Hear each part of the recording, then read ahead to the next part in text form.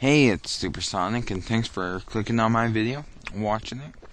Alright, so today I will start a 1 in 3 part series on little features in iTunes and like what you can do for your iPod and such. So, alright, today, first one, part 1, I will show you how to get custom album artwork on an album. So what it does is put a certain picture for the album artwork, as you might have seen on your iPod, the little picture of the album cover. Custom one, whatever picture you want. So first thing you want to do is find your picture, find your song. Alright, I put my picture on my desktop because I'm gonna move it later.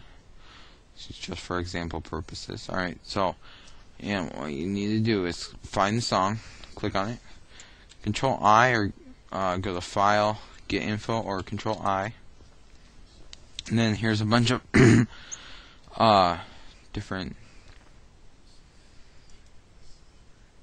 options in here. Alright, so what I'm going to do now is change the album. So because right now it's unknown album, so we'll change all the unknown albums to this picture.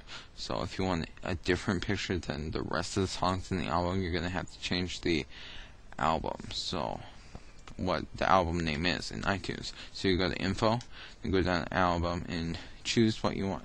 So I'm gonna just do Star Wars. Alright. Then you go over to Artwork. You want to do Add. Then I'm on my desktop right here and found the Star Wars file. Sorry, I'm going through this kind of fast.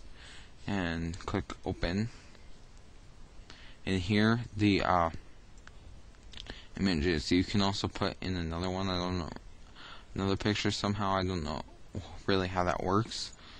But and then you press OK. Then it moves your thing up here because it's the album.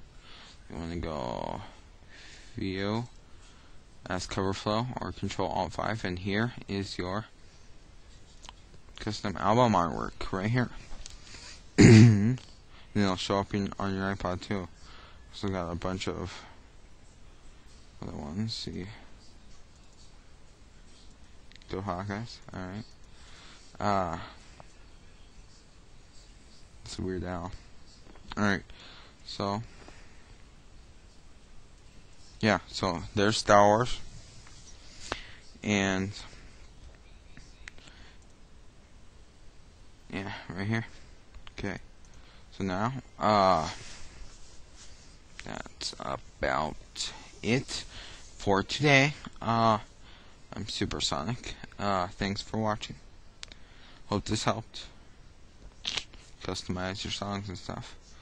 And I'll see you next time on the sequel to this, which will be how to add lyrics on the songs. Alright? Bye.